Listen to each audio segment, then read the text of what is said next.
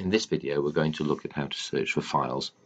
First of all, I've opened up a view here which is Explorer view, and I'm in a folder called Informatics, and I've got three subfolders, one called Assignments, one called Coding, and one called Exercise. And somewhere in there I've got a file called Matlock Scheme, which is a PDF file. So I'm going to search in the search bar here for Matlock, and you'll see that up come some files which use mat and then LO, and then I found Matlock Scheme here.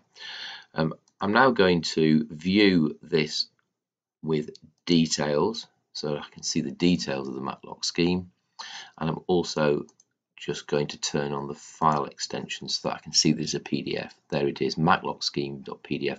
I can see the date at which it was created.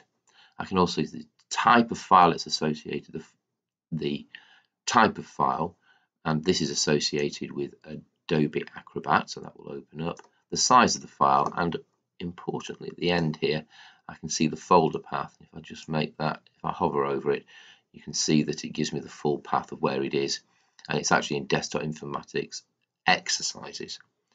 So if I go now through to Exercises, under DevMan, there it is, matlockscheme.pdf, and I've found the file.